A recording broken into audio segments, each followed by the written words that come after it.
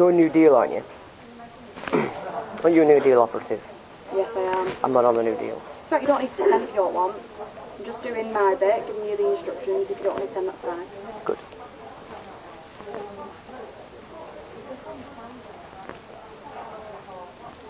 But just to know that it will affect your benefits if you don't attend. So what's new? Just giving you the information you need. What on the New Deal? Before you come on, we're not. Says we're who? talking about the appointment. We're not discussing anything else. We're not here to have an argument. Okay? There's no point in discussing it. I'm not on the New Deal. So you keep saying, right. So if you don't mind anything it's a else fact. you can put in writing, Mr. Young. I'm not discussing it. You put it in writing. No, I don't need to. Explain to me the fact that I'm not on the New Deal, but yet I'm talking to you again. Mr. Young, enough. I'm not arguing with you. Enough. Enough of what? I've said to you, I'll say it again. I'm not on the New Deal. Why am I seeing you? Because unfortunately you don't have a choice in who you see, Mr. Young. Says You're a who? claimant. Says who? I have to come here and sign once every fortnight, and that's it. That's what the E40 says. Don't need to. I've already put it in writing. Right, well, why you guys don't seem to understand it. So that's why I'm sat here talking to you. I'll just give you the information, then you can go. Put it in writing. I'll go now. If you fail to sign, I'll shut your claim in 5 working days. You want to shut it? Explain in writing why you're doing it. Because if you don't... My ES40 says I have to come once every fortnight. If you lean over my desk like that once more, I'll phone the police. You want to take a seat? You want to take a seat? Go lean over it. Shut up, little girl. Get out. No, you'll have to leave. You'll have to leave, will I? Yeah. On what basis? That's why they don't want to see you. Why is that then? Explain. To leave the building. I won't be spoken to in that manner. Please. You're the one that's speaking in a manner. Goodbye, Mr. Young. Mr. Young, you'll have to leave. Sorry. On what basis? Explain. That's why they don't want to see you. Go and get a manager.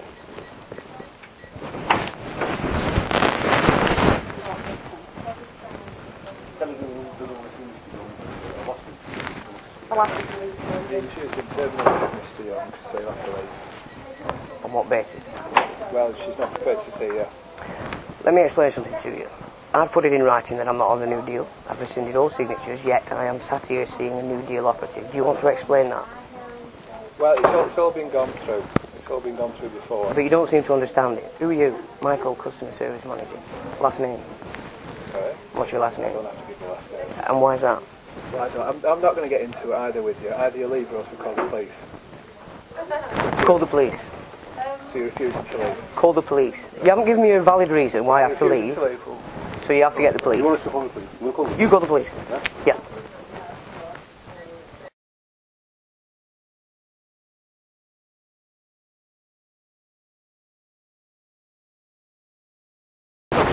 We need a police constable. I'm afraid PCSO is not mandated to enforce common law. So we need a constable, sir. Would you ring through and get a constable? Are you the person in question? I am indeed. Would you please leave? Would you get a constable, sir? Because you're not mandated to enforce on the way. common... Good. Well, we need to speak with the constable. So would you please leave? When the constable arrives... You can speak to the constable outside. That's fine. Okay, when the constable arrives, I need to speak with the constable in relation to certain members of this operation up here. Criminal acts. We do, yes. Okay.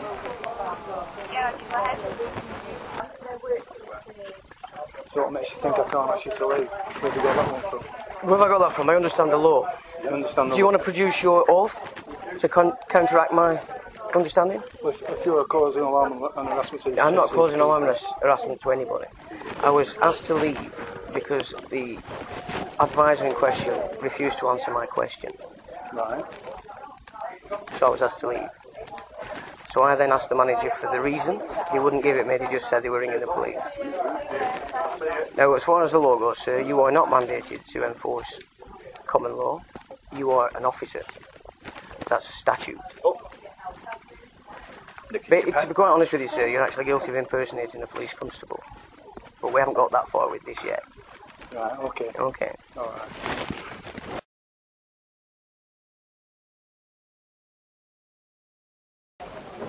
Afternoon, constables. First, I just want to inform you that there's no peace being breached here at all.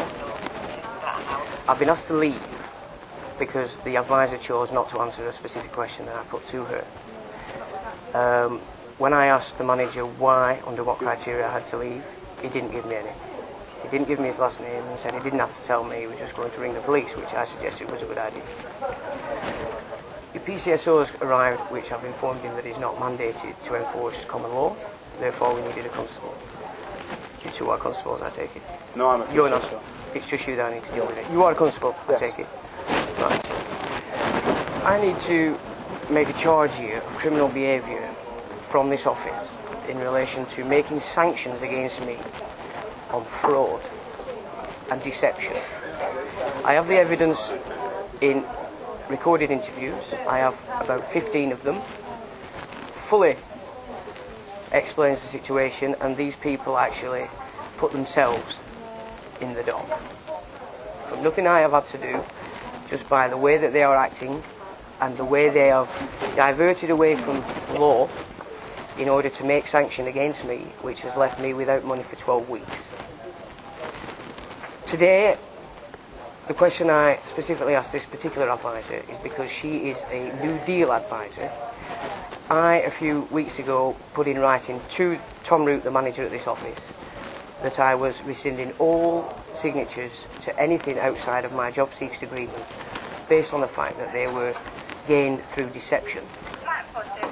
So I rescinded the New Deal. Now, the reason why I asked this particular advisor today why I was seeing her, given she's a New Deal advisor and I'm no longer on the New Deal, was a valid question. She refused to answer and just demanded that I had to partake of this new raft of extravagant baloney, basically. Now, this guy came over here who's a manager, and I asked him to validate the reason why I had to leave, as I'm breaching no peace. I asked a valid question, and he refused to answer the question. You don't have to breach a peace to be asked to leave anywhere. Be like in a pub or anything like that. I could get asked to leave while I'm in drinking.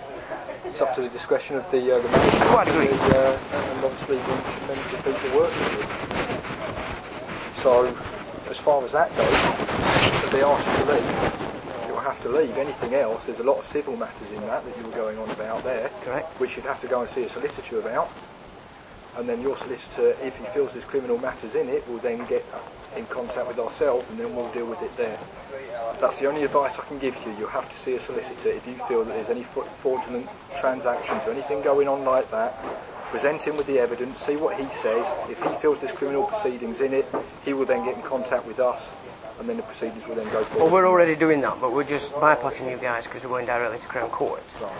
What we've got here is an incident whereby the job centre itself, which has caused me considerable troubles on fraud and deceptions, constantly, which I have proved.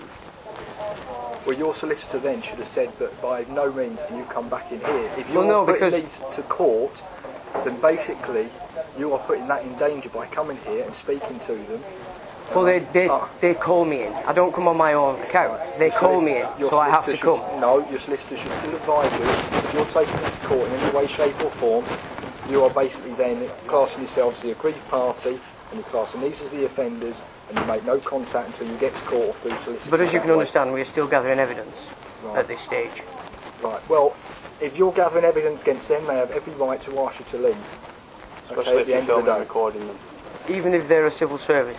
Yes. As a taxpayer? Yes. Your Can I ask you under what law that... It's a civil matter that's going through at the moment. Your solicitor should have told you that you were not to come back. We haven't commenced proceedings yet. As I said, we're still gaining and gathering the evidence.